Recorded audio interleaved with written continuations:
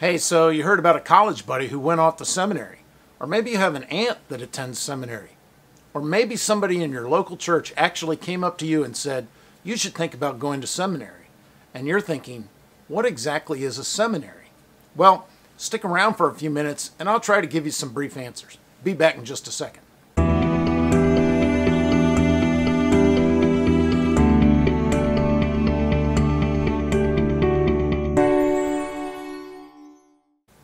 Hey, thanks for sticking around. And this is askabibleprof.com, where you get straightforward answers to your questions about the Bible and Christianity. I'm Dr. Monty Shanks, and in this video blog, we'll be primarily discussing evangelical seminaries. So that's something you'll want to keep in mind. So I went online and gathered a couple of definitions that you would commonly find in a web search. So here are the definitions I came up with online. An online dictionary said this: seminary is a college that prepares students to be priests, ministers, or rabbis. Wikipedia defined a seminary in this manner: seminary is an educational institution for educating students in scriptures and theology to generally prepare them for ordination as clergy, academia, or ministers. And then one of those quick search websites gave this definition: a seminary is a graduate institution that prepares people for ministry as pastors, priests, and rabbis. Well, those definitions are kind of helpful, but to borrow an old line from a car commercial, today's evangelical seminaries are not your grandfather's seminary. And what I mean by that is, today's evangelical seminaries are a place where somebody can go who wants to grow deeper in their knowledge of the scriptures, their understanding of the Christian faith, or how to impact their world for Christ. In other words, today's evangelical seminaries are for everybody. They're not just finishing schools for preachers and pastors anymore. You can go to a seminary and learn more about the Bible if that's what you hunger and thirst for. And so you're probably thinking, does that mean anybody can attend an evangelical seminary? Well, pretty much yes. Now, it is true that, like one of the definitions said, evangelical seminaries tend to be graduate institutions. And what that means is they offer graduate degrees, generally master's degrees or PhDs, which, as a prerequisite to get one of those degrees, you should be or must be a college graduate.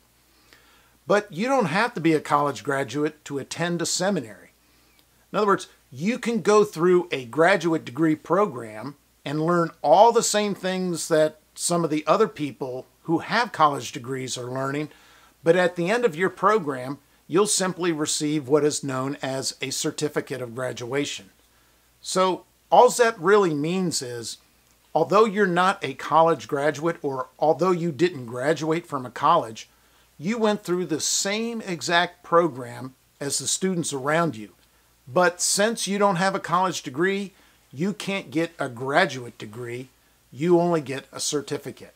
Now, that may not be important to you, especially if your purpose is only to learn more about the Bible, more about the Lord Jesus Christ and Christianity, and to be better equipped for ministry.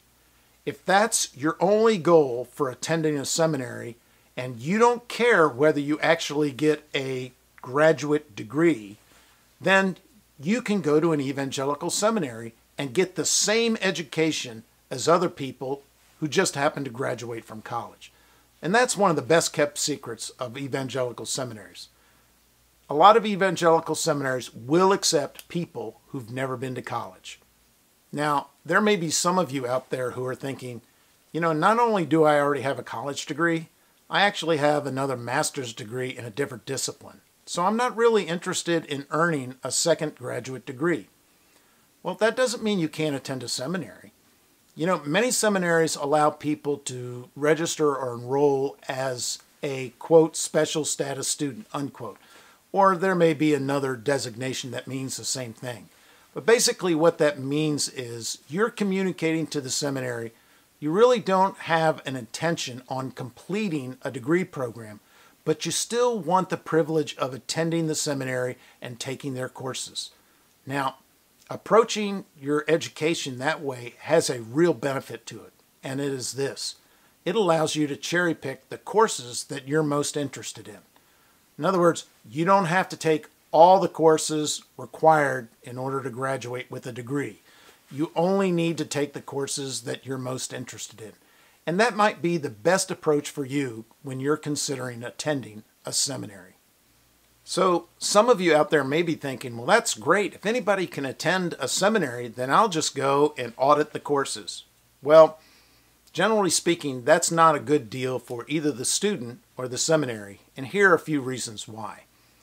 Having worked at a seminary and worked in enrollment and known students who both pay for their coursework and audit their coursework, generally speaking, people who audit their coursework don't tend to take it very seriously and become apathetic and don't do well as they would if they were paying for it.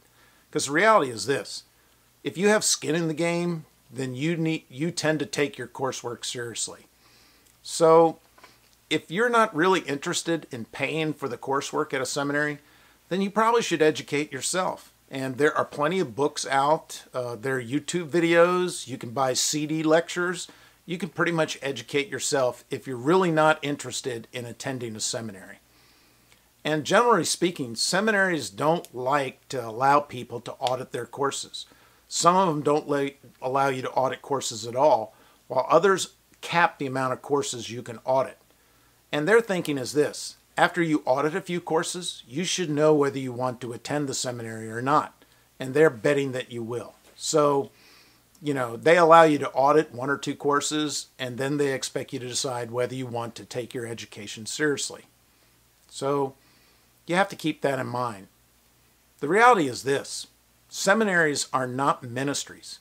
They're real educational institutions where real people work and have real careers, and almost all of them are exclusively supported by the tuition fees of their paying students. So you really need to keep that in mind when you think about attending a seminary. So some of you are probably thinking, well, why can't I get all those things at my local church? Well, it is true that there are some local churches who have the capacity and the resources necessary to adequately educate and train people for the ministry.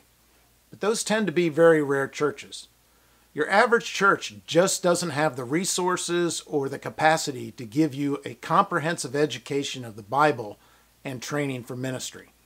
So if you're feeling like, you need more, or you'd like to go to a greater depth in your understanding of the scriptures or your capacity to minister, then you might want to consider attending an evangelical seminary. So what's the bottom line?